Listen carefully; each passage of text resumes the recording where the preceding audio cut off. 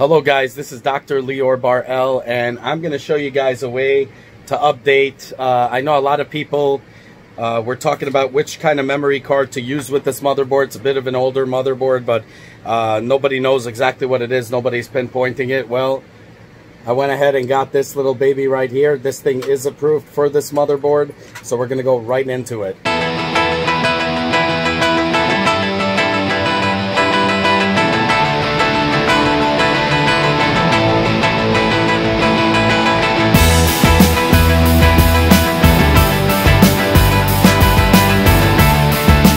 So guys, right here, as you can see, this changes color.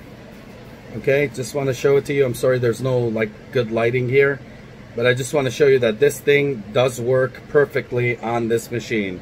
So let's put these babies in, see how they are. Now they light up different colors, not that I care because I put my computer now in the bottom on a, on a cart, the one I did a review for you guys. So anyways, let's get right into it.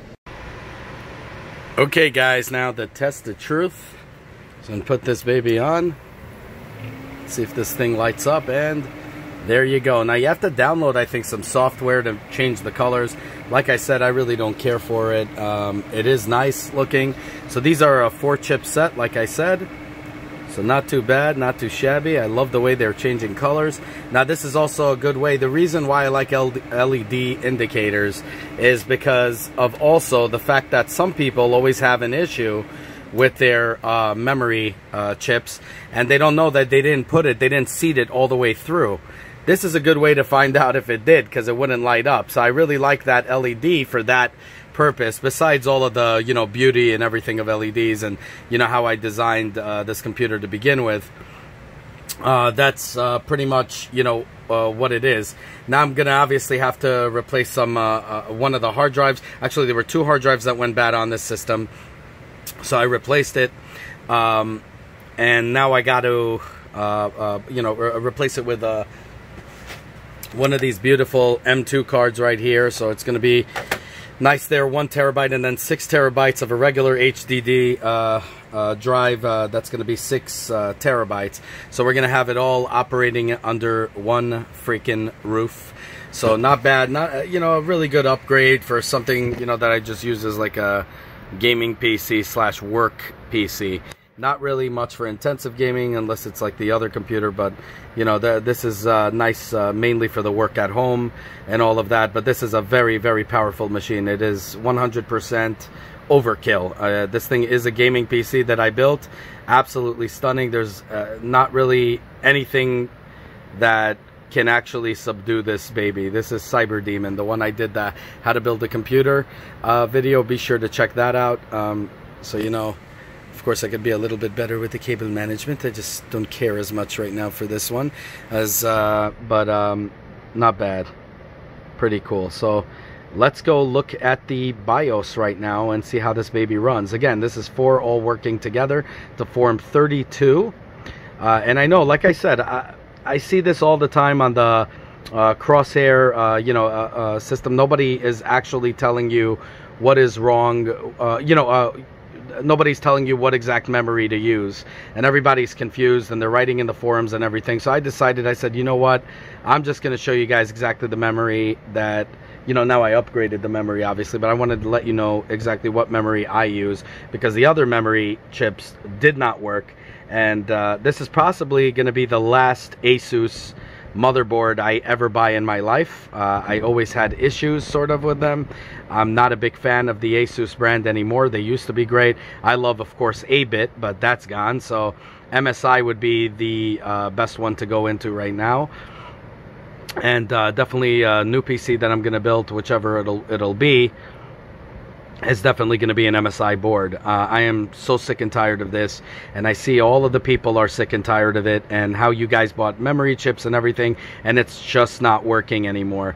That makes me extremely angry. So because they're not supported, or they never were supported in this motherboard. So right now we're going to get this to work here, so you guys have a good system at 32 set up here. And anyways, let's go right to the BIOS.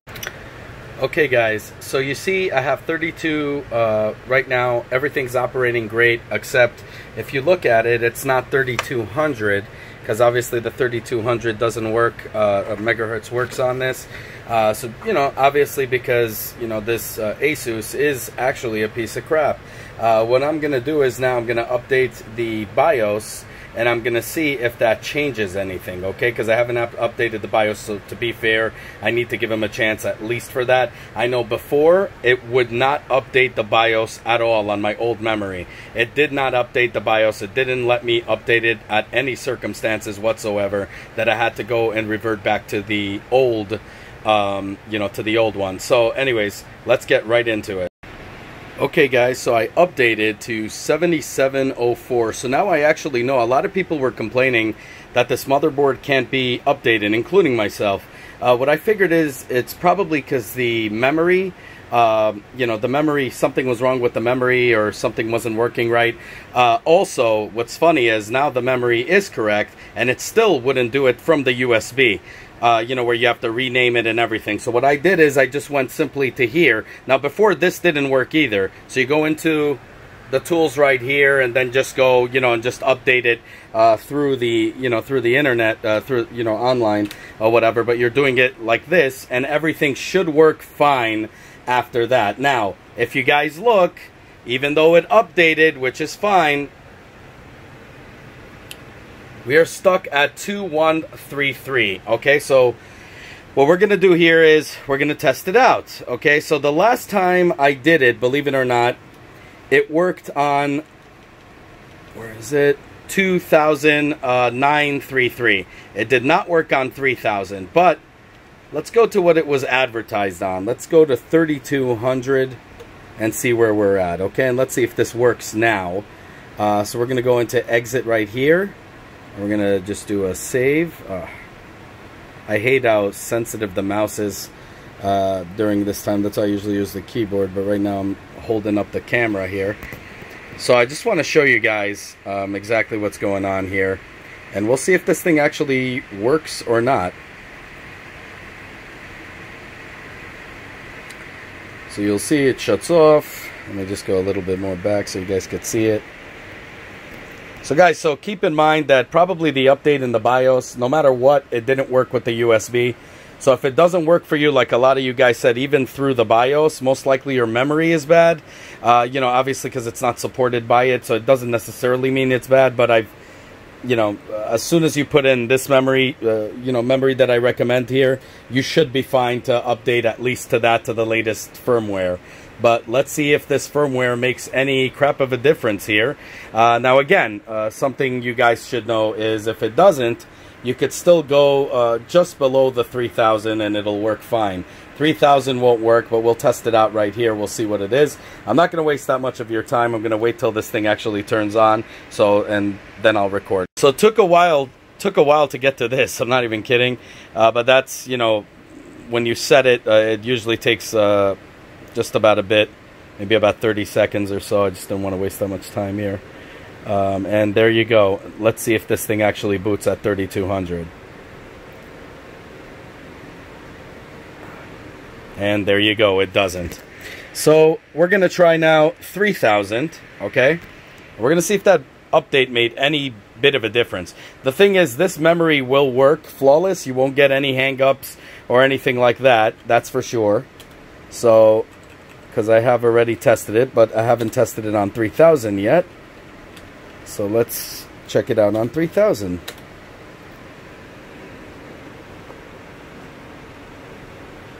Now this is the reason I will never, ever, ever buy another Asus board. They are the worst. As a person who builds computers and used to build them also professionally for people, I could tell you that I have not had more issues at all in any type of motherboard than the Asus. The only reason I chose this is I had hope only because it had the most USBs at the time, but most SATA ports at the time. Now, of course, there's other ones by MSI that are going to do way better than this. And MSI, I haven't had any issues in the boards that the boards I used for building PCs. I haven't had any issues with MSI. I really wish 8-bit was still around. I really am a little bit ticked off that they're gone. So, I don't know, man. I hope they come back and save the computer world. Let's see here at 3000 here. This one actually booted faster, so it didn't take a respite. So let's see. Wow. Okay. What is this?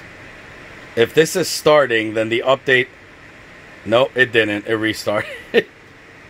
I was going to say that the update at least allowed it to go to 3,000. But it didn't. So now I'm going to show you guys exactly what's what. Well, let's see. I don't think it did, but... see where it takes us.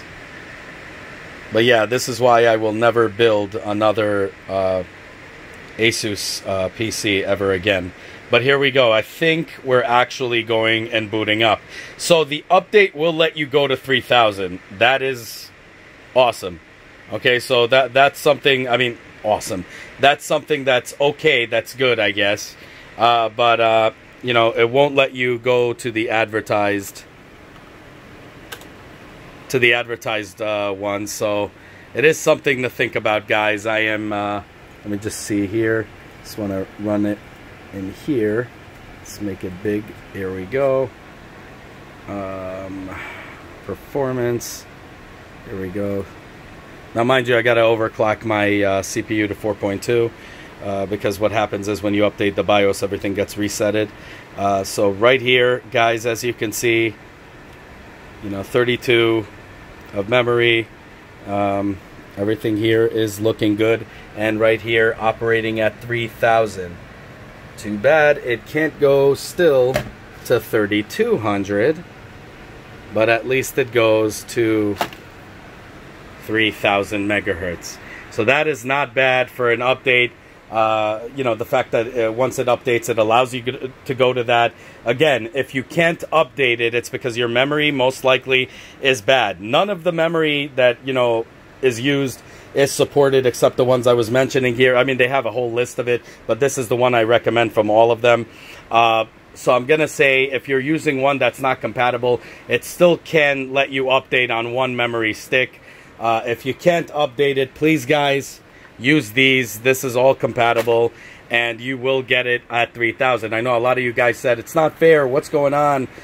You know, everybody's just saying use this, but they're not telling you what memory they recommend, what memory they're using. Well, I recommend this. Like I said, definitely a 10 out of 10 for what we have to work with here on the Asus boards. Operates really well. I love the color scheme on this. I love it mainly because it lets you know if you hooked it up, if you pressed it in all the way. I obviously have no issue like that, but there's a lot of people, believe it or not, that do have that issue. So that's good.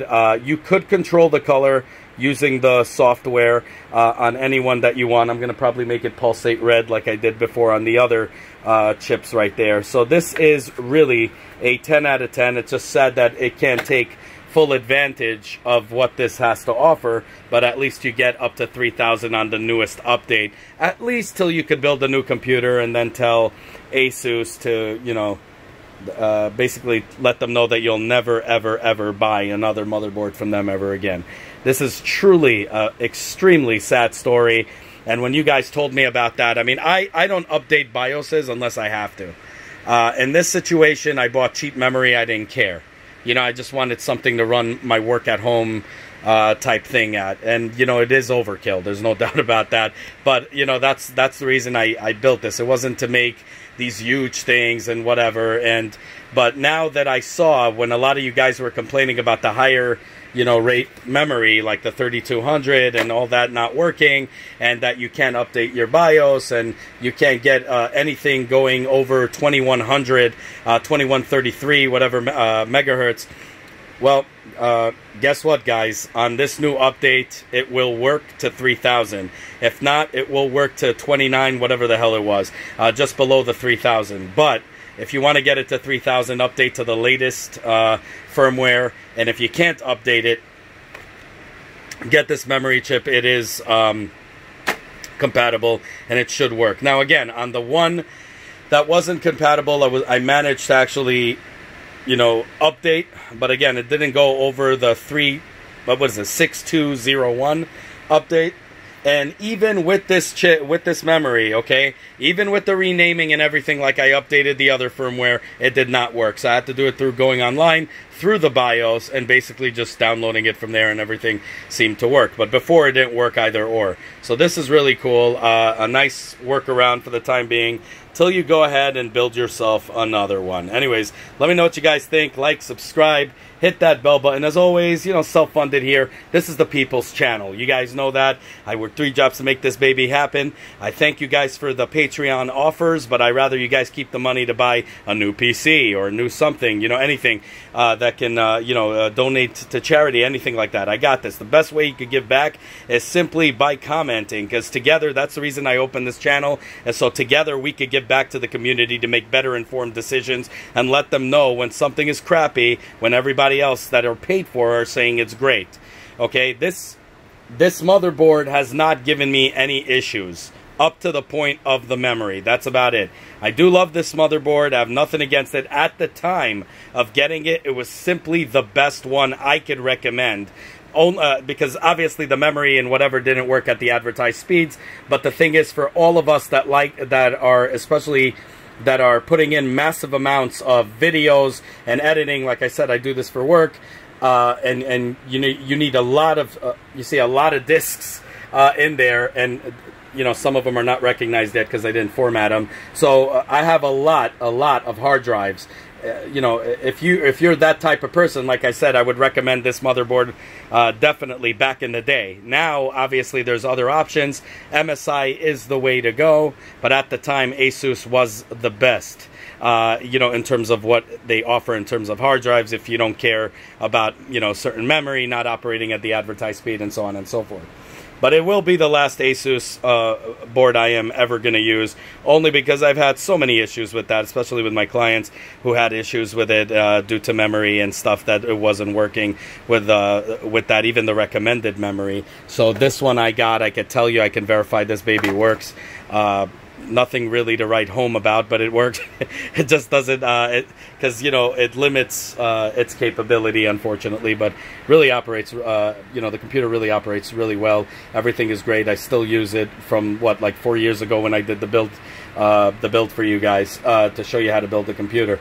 But yeah, so anyways, let me know what you guys think. Like, subscribe, hit that bell button. Definitely comment down below in the forum section, which they call comment section, but I call the forum section. Let's together give back to the community by making the community grow, but also by letting them be properly informed so they can make better informed decisions.